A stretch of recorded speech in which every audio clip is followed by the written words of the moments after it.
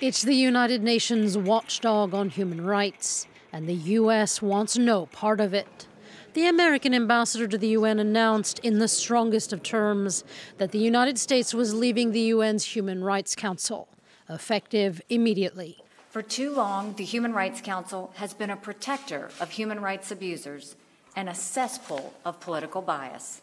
We take this step because our commitment does not allow us to remain a part of a hypocritical and self-serving organization that makes a mockery of human rights. The decision to leave the council came a day after the UN human rights chief, Zeid Ra'ad al-Hussein, criticized the Trump administration's policy of separating migrant children from parents crossing the U.S.'s southern border.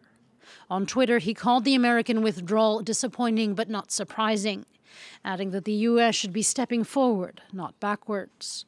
Nikki Haley said the decision had been long in coming, pointing to a year-old request that the 47-member council make changes.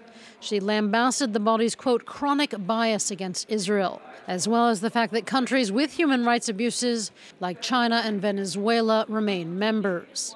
This is the latest of similar withdrawals by the Trump administration. It left the UN's cultural and educational body, UNESCO, as well as other multinational treaties, such as the Paris Climate Accords and the Iran nuclear deal.